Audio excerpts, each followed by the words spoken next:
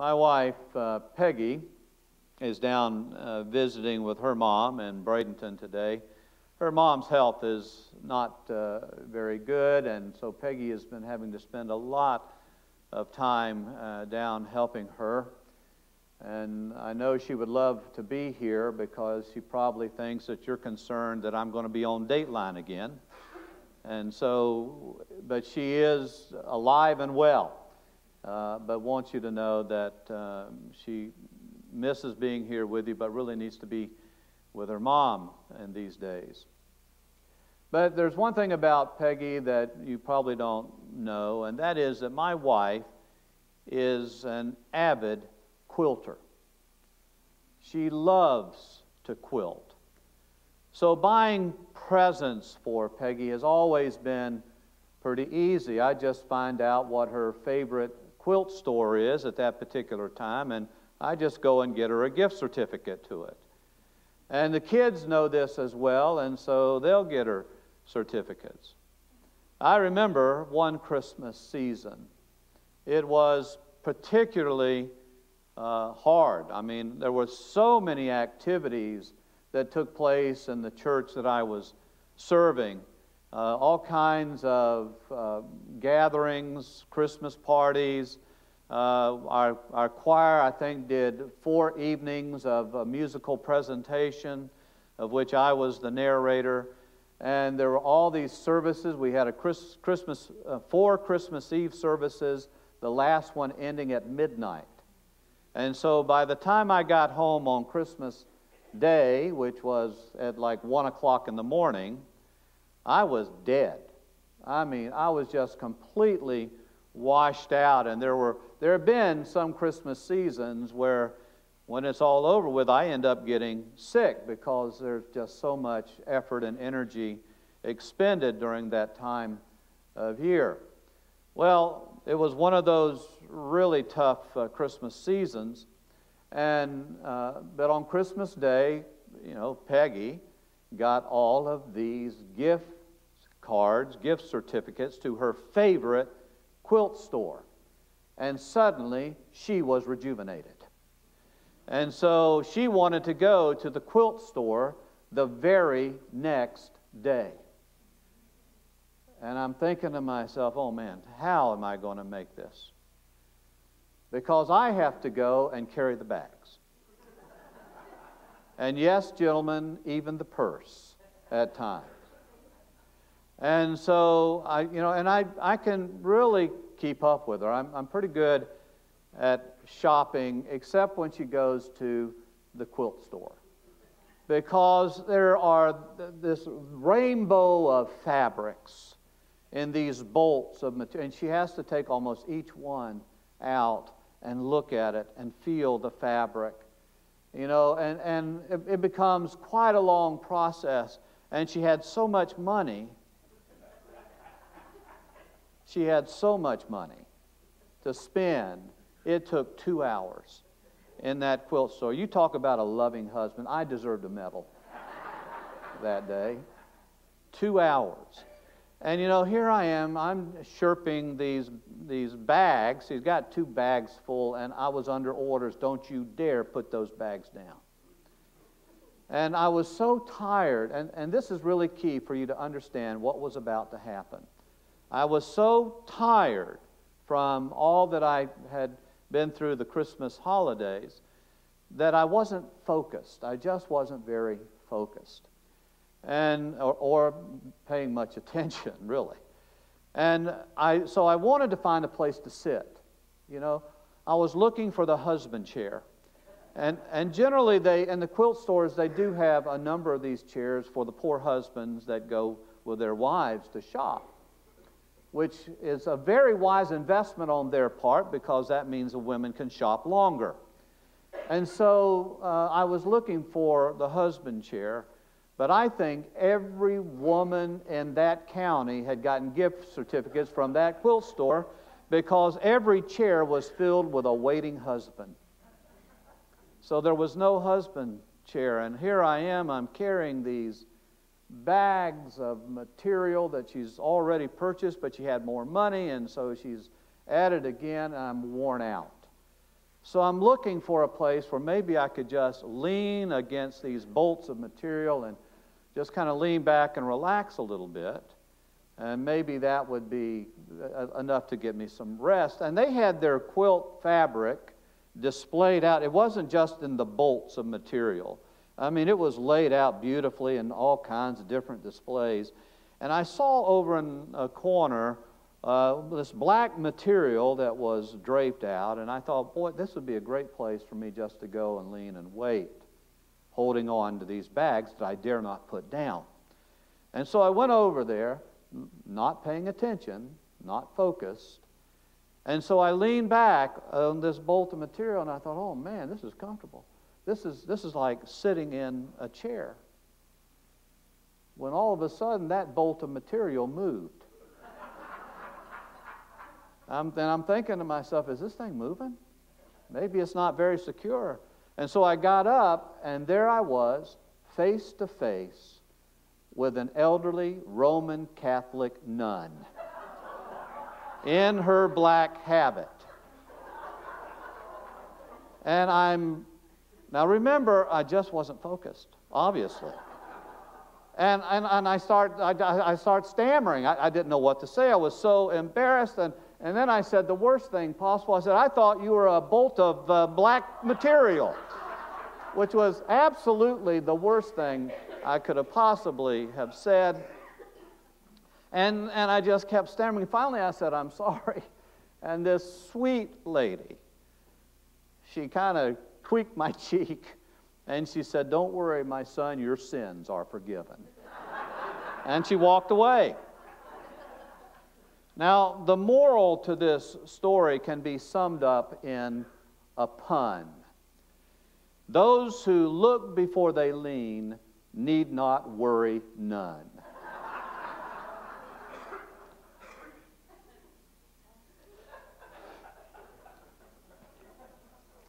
But seriously, this is really something we need to hear. We need to be really careful what we lean on in life, where we sort of put our weight in life, or where we put our trust in life. We need to hear this because there are all kinds of incessant voices out there asking for our trust, our allegiance, our resources, our commitment, the weight of our influence. You can't hardly take any steps out without these loud voices or these whispers of temptation saying, trust me, believe in me, give me your allegiance. You can count on me. You can put your weight on me. Money says that. Military might says that. Drugs and alcohol says that. Material things says that. Just trust me. Just commit yourself to me. You can lean your weight upon me. And this is kind of what this scripture lesson is about today from Joshua in Joshua 24. We hear Joshua loudly proclaiming. He says, choose this day whom you will serve. But as for me and my house, we will serve the Lord. I'm going to trust God, is what Joshua was saying. So what's the context of this passage? What's behind this statement by Joshua? This is one of the most powerful statements in the entire Bible. Choose this day whom you will serve. You can hear the power in it, but also the exasperation that Joshua must have felt as well.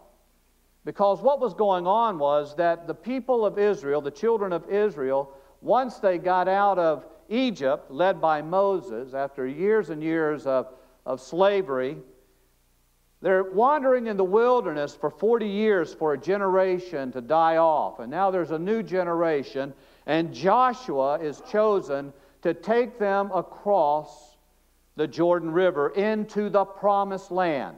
This land that God said that He was going to give them. The land they dreamed about, the land flowing with milk and honey.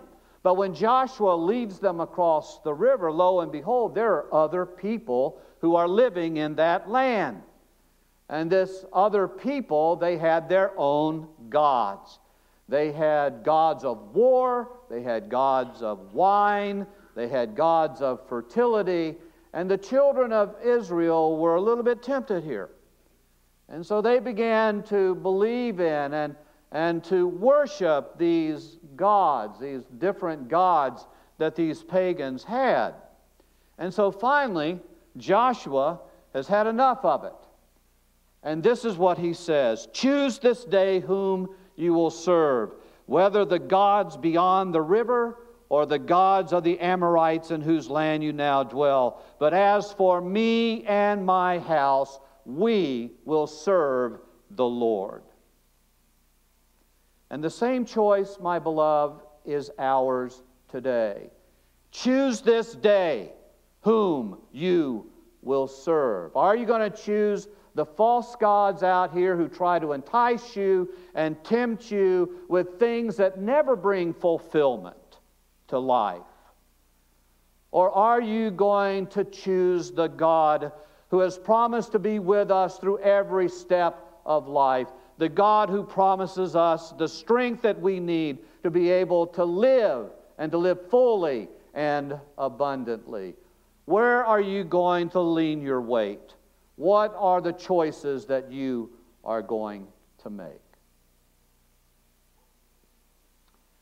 On this Mother's Day, I want to start by saying we need to lean our weight on the family. On the family. It was important for Joshua. He says, as for me and my house, as for me and my family, we're going to choose the Lord. It reminds us of the importance of loyalty in the family. And we see this in 2 of the 10 commandments. In the 5th commandment it says, honor your father and your mother. And in the 7th commandment it says, honor your marriage. And so this loyalty is important because a strong family produces a strong and virtuous nation. But a weak family produces a weak nation. And my beloved, how we need to reaffirm these commandments in our time, because family life is really beginning to wear thin. It's beginning to break down. It's breaking down all over. And a lot of the problems that we face in our culture today are the results of this breakdown within the family unit. Homelessness, sexual promiscuity, violence, abuse, public profanity, emotional illness, crimes. This is a list of social ills that are mostly caused by the breakup of the family. You go to the prisons or to the jails and you talk to the prisoners. And 9 out of 10 of them will tell you that their troubles began because they came from abusive homes or broken homes or difficult homes. Put over against that this. Some years back, I did the funeral of a fellow. I say he was a young fellow compared to how old I am now. He was 55 years old. Too young for me to be doing his funeral. He left a beautiful wife and 3 loving children. And when I met with the children, I asked them, I said, when you think about your father, what do you think about? What comes to mind? I want you to hear what they said. He always saw the good, his joy of life, his sense of humor, his commitment to Christ, his love of the Bible, his love of the church, his service to the community, His love for our mom, His unconditional love for us. And then they shared with me what I call 3 quotable quotes. They said His love for us as the children was the perfect example of God's love. Second, He treated a federal judge and the parking lot attendant exactly the same. And then, He was the perfect example of what a Christian should be. Wouldn't it be wonderful if when you came to the end of your days, your family would say something like this about you? And when I thought about it, I thought this is so important, so amazing, because it reminded me again that the home is where we receive our instruction in virtues. It is where we are taught right and wrong. It is our first brush of unconditional love, and it is where we are taught about faithfulness. The point is clear. Strong families build a strong and virtuous nation. And so we shouldn't be following the fads of the day, but instead we should be focusing ourselves and leaning upon the values of good, solid Christian homes. And then second, we need to lean upon the church. And I've put these two together for a reason. Because we know that there are children and young people, young adults, who don't always have the experience of a good home. They don't have the loving parents that they should have. There's brokenness in their families. And if that's the case, then the church needs to step up. The church needs to be that source of guidance and love and unconditional grace. It needs to be the place where there's supervision and some direction and even some discipline for the children. There was a young man who was a part of my congregation years ago, and he came from a really bad home situation. His father had deserted the family, hadn't been around for 8 years. Hadn't even showed his face. Hadn't heard from him. The mother was such a faithful mother.